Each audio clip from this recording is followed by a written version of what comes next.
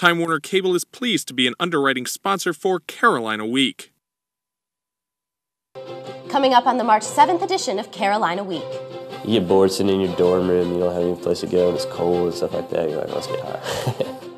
We'll give you a closer look at the use of illegal drugs on campus. At Fort Bragg, officials are balancing effective training with environmental sustainability.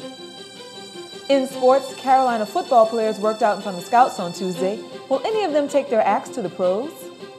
Everyone's favorite weathercaster, Johnny O, is here with a look at your Carolina Week 4-day forecast. Plus, a man who has danced his way around the globe makes a stop here. Carolina Week starts right now.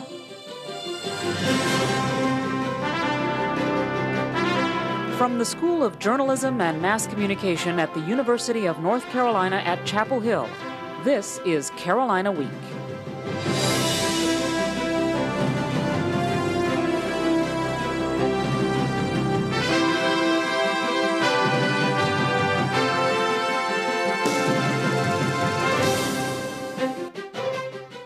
Hello and welcome to the Wednesday edition of Carolina Week. I'm Kate Schoen. And I'm Alex Villarreal. We begin tonight with a look at drug use on campus. Officials admit they don't have any way of knowing how big a problem it really is.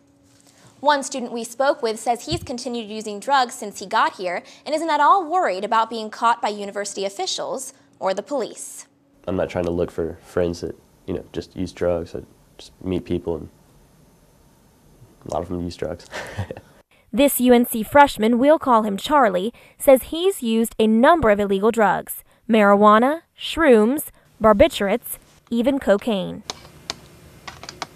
It sounds crazy, but I never really considered myself to have a drug problem. I wasn't getting high every day or something. It was more just weekends and stuff, when you get bored or something like that. I could quit anything I wanted at any time.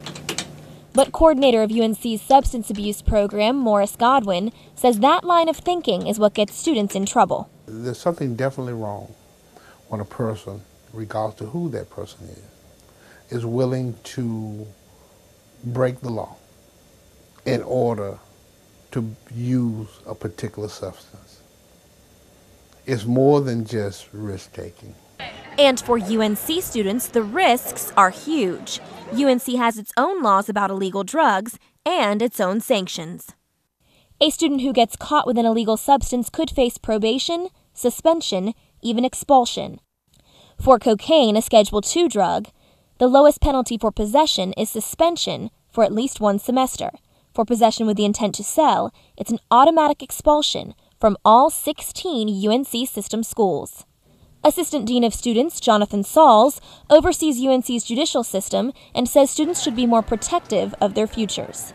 Even folks who feel like they've got things pretty under control on the front end, depending on how those behaviors progress, I think there is a direct correlation between some of the students who find themselves academically ineligible and whether or not they're abusing, whether it be alcohol or drugs or any other substance.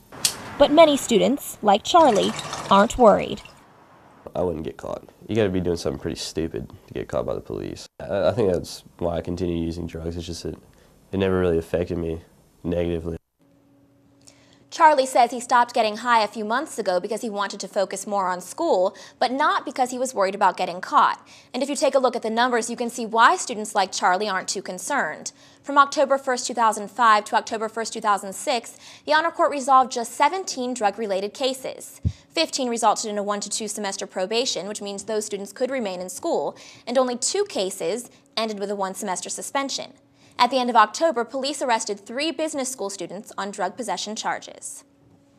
Students who want to live on campus next year don't have long to recontract for the fall. With Carmichael Residence Hall closing its doors, students have to find a different place to live. The housing department says renovation in Carmichael is needed to fix the current heating and cooling problems. One option for students is Morrison Residence Hall, which is currently under renovation but will reopen in the fall. Morrison will have new suites with 3 bedrooms and a living room. UNC freshman Dawn Sankery lives in Carmichael now but says she wants to live on South Campus next year.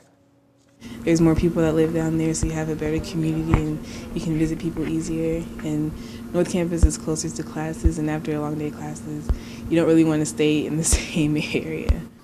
To secure a place on campus, send a $200 deposit along with the online housing application. The deadline for recontracting is Friday. Morrison will boast another new feature when it reopens in August. Director of the UNC Sustainability Office, Cindy Shea, says students are responsible for its introduction. At the Morrison Residence Hall, there are now solar hot water panels on the roof of the building that will produce the water for the showers that students take. And that money came largely from students themselves. Shea says North Carolina's warmer climate means more AC units in campus buildings, but solar panels aren't the only way to reduce energy output. The Rams Head Center also collects rain to water its greenery and provides a market, rec center, and dining hall all within walking distance of South Campus. Along with stormwater management and renewable energy, alternative transportation is an area of focus for the Sustainability Office. Environmental sustainability is an issue everywhere, including here on campus and at Fort Bragg. Reporter Sarah Moore says one of the largest military bases in the country is trying to minimize its environmental footprint. Fort Bragg is on the front lines of America's fight in Iraq. But this village isn't in Iraq, it's right here in North Carolina.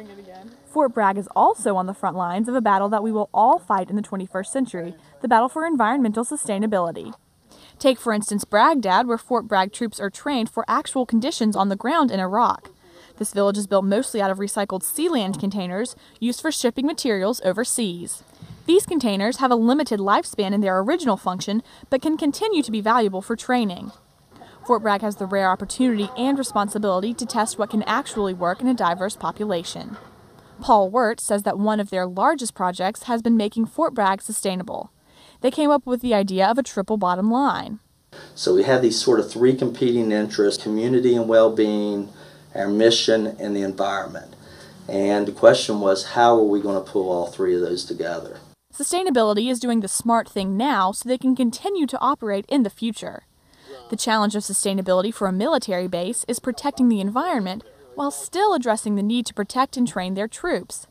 One of the main goals of sustainability at Fort Bragg is to eliminate all waste by the year 2025. And people say, zero waste. You're never going to have zero waste. There's always, you can't say that you're not going to throw anything away. And our position is, well, in a quarter of a century, it's entirely possible. Fort Bragg is the front runner in this environmental effort, but others are joining those efforts to keep the environment in good condition.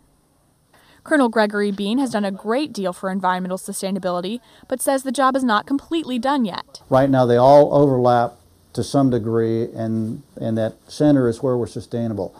Our goal is to make all of the circles merge so that sustainability is second nature to all of us. From Baghdad back home to Bragdad, Fort Bragg is making an effort to become more environmentally sustainable. At Fort Bragg, I'm Sarah Moore, Carolina Week. The efforts at Fort Bragg have spread beyond the base's walls. Sustainable Sandhills, a nonprofit based on the sustainability program at Fort Bragg, operates throughout the 6 counties surrounding the base. From taking care of the environment to taking care of animals. After the break, we'll tell you about 15 dogs that didn't receive the treatment they deserved and why their future might be in your hands.